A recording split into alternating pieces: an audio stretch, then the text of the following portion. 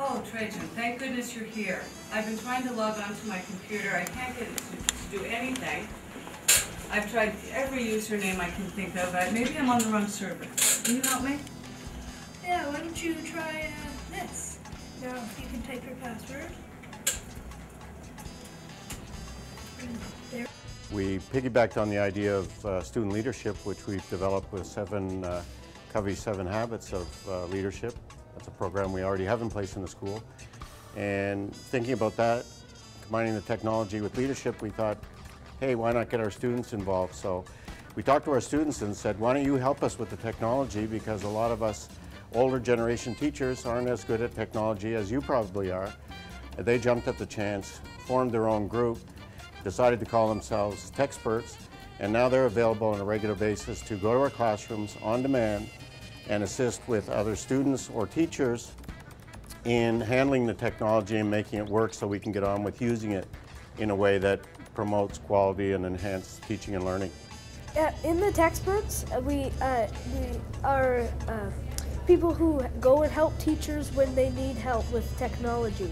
Say if their smartboard's not working, they would come down and call us to go help them and fix the problem. Techsperts have helped our team come in, and a lot of our students have done projects where they've filmed something maybe about empathy or another sort of interest of theirs, of a project they're doing, and the Techsperts have come and filmed it for us, and then they've helped us figure out how to transport it to a laptop and then help us edit it so we can show it to parents and show it to other teachers and other schools that are interested in it. Or even they connect technology to Techsperts by when the teacher needs help showing something in the class, they might actually email the student to get them to come down and say when they would like them to come down.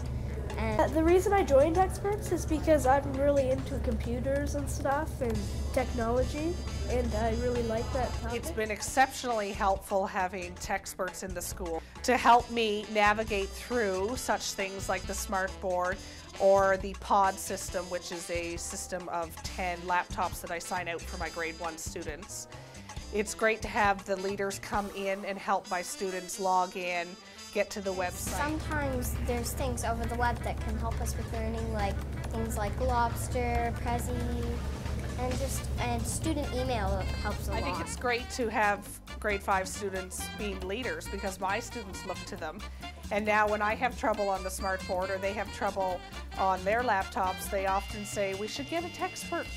So we email them and they come down within minutes and they help us. It gets the students involved in what's happening around their school and lets them use like 21st century skills like using a computer.